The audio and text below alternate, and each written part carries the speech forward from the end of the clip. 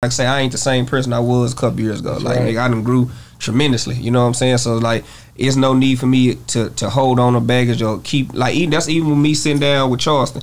You know what I'm saying? You couldn't get that. You couldn't get that out of me a couple years ago. Right. Yeah, we on Boss Talk 101. Yeah, we gonna talk. Oh, I just thought about something. I be thinking back. You know what I'm saying? What? Lil Ronnie was on here. Lil Ronnie, I got a shot Lil Ronnie. That's your boy right there.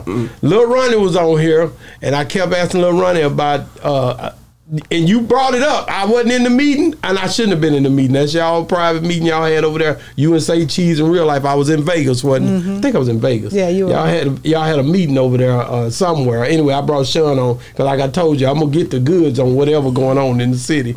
But at any rate, like when you look at just when you think about like you got Sean, you got y'all have your meeting over there. What was that damn meeting about, man? Why did you bring these people together? Mr. Hit That too. It was just really just Mr. Hit That was over there. It was really just breaking the ice on, like I said, of me not with. Cause like, did you feel bad about it or something? Nah, this is what it was, bro.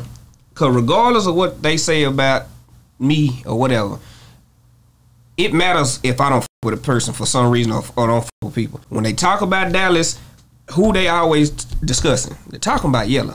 Like, you know what I'm saying? So niggas be feeling a certain way why I don't talk to the blogs or why I don't be like, you know, oh, he'll go to Breakfast Club or he'll go to such and such. Bootleg cab, no jumper, nigga. I can tell you all the ones you went to. All that shit. You know? And they be like, why he ain't in touch with the city no more? But nigga, this is why I wasn't in touch with the city.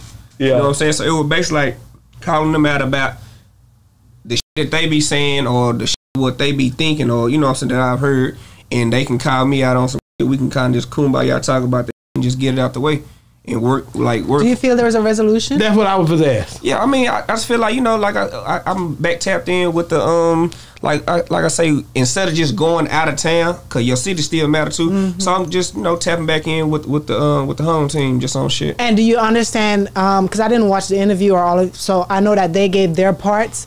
Did you understand where they were coming from with what they had to say? To an extent, it's like on some shit like it's agree to disagree. Okay. Cause we can continue to say this or that or tug of war, but at the end of the day, I'm obligated to how I feel in my opinion, and you are too.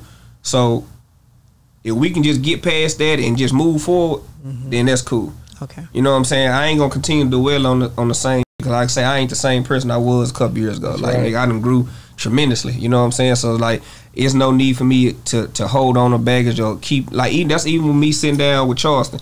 You know what I'm saying? You couldn't get that. You couldn't get that out of me a couple years ago. Right. But like I say, just knowing what I know about him and just actually like peeping him, like he not as bad as people think he is. You know what I'm saying? He really a cool motherfucker.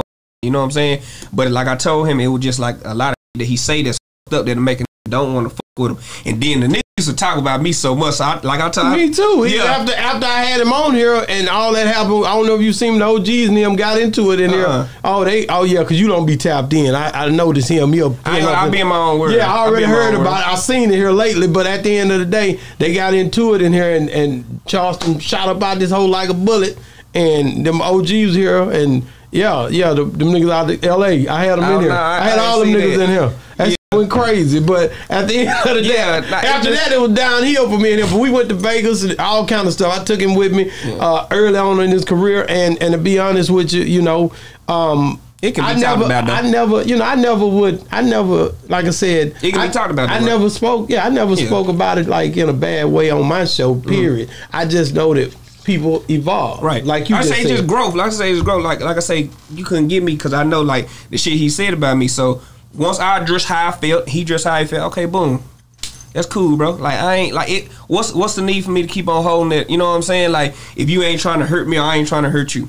Correct. You know what I'm saying? It was some internet stuff. Yeah, you know what I'm saying? And he explained to me. It don't make it right, but he explained to me. Man, I respect it. Yeah. You know what I'm saying? I respect it, and just like. People be like, was in the comments saying like, oh, he bought his energy drink. Nah, man, it's just two grown men. Well, the say he got mad at my wife for selling his wife an outfit that about $80, wasn't it? $40, $80. We gave him so many shirts, but he said that my wife sold. Man, they sold an outfit, and I got mad. I know already there was more to it, but I wasn't for to just even put it out there like that, because at the end of the day, like I just told you earlier, my kids watch this stuff, bro. So when I'm dead and gone, I don't need to be on here doing no antics. You know what I'm saying? They gonna watch this and they gonna respect what they see, because they gonna their daddy was on some real conversation. You know what I mean? With some real niggas who stood on business as family members. Like, what's gangsters? You and them boys, you and your girl. That's what I think. All that other stuff, I did it already, and I couldn't have been in that room with y'all that day, because my story and their stories, all them dudes, we all different. Right.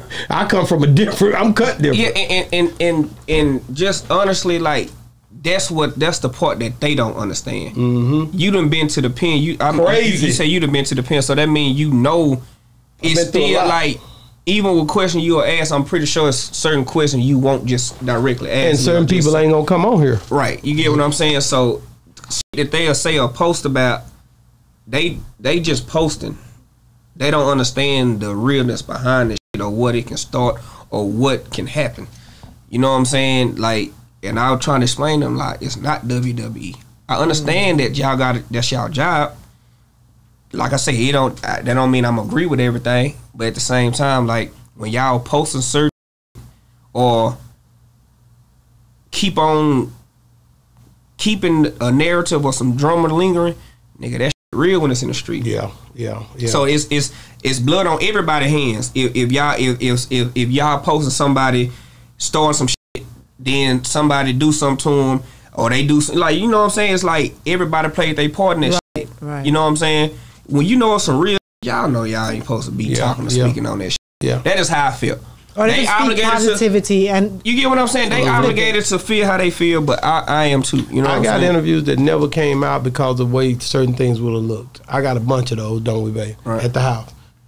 Like, we not gonna ever put them out because certain things were said. It was federal stuff, all type of stuff going on, right. And it just certain things don't need to be said a lot of times, from my perspective. Or we tell the people don't say that. Or we tell them don't say it. But a lot of times they'll push that stuff out there, man. It's certain things I've seen, and I ain't gonna speak on it. I'll probably tell you offline. But it's certain things where I've seen even other people not in our state put stuff up that I never would have put up because of the way I was brought up. You know what I mean? And I tell them if I ever meet them, you know what I'm saying? But it's their business. They can do what they want to do. You know what I'm saying? How was it? I have a question. Go ahead. Earlier you said that when people think about Dallas, they think about Yella Beezy. Do you feel like you are the biggest artist out of Dallas, Texas? Right now? I Ever? ain't gonna say ever, but I'm top 2, top 3. Okay. Maybe 4, maybe for sure. Cause when people think of Dallas, what names they name? They're gonna name you. They're gonna name Mo3. They're gonna name DeRoe. They're gonna name now Big X. He getting in there a little bit too. They're gonna name who else? Erykah Badu. DOC. He really didn't. He really didn't rep it up early. Nah, like but first. You gotta still say. But you his still name. Gotta say his name. Like I say, even if you want to, you gotta say Post Malone. Post Malone. You gotta say Big Tug. You gotta say Big Tug. Vanilla Ice. But I'm saying the main names that Vanilla come up. Ice. Yeah. Damn, boy, you brought one in there. Yeah, you know what I'm saying. But when a recent, you gonna say Yella. Yella. Yeah, we on Boss Talk 101. Yeah, we gonna talk.